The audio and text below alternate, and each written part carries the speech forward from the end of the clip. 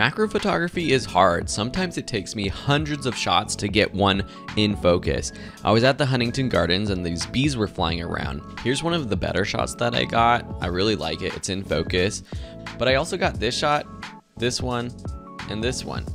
I was able to get some great B-roll with my 80mm macro lens using the slow-mo on my Fuji X-T4, which I really liked seeing. But my general advice for macro photography is to close down that aperture. Because you're on a tighter lens and so close up, you're going to get that blurry depth of field. You don't need to open up to an f1.4 or f2.0. Close down to get more in focus. Make sure you're on some kind of burst mode, so even if the subject is moving or you're moving a little bit, hopefully something will be sharp in focus. As you're seeing, here's one of my favorite shots that I ended up with that day, but it took a lot of time, practice, and patience.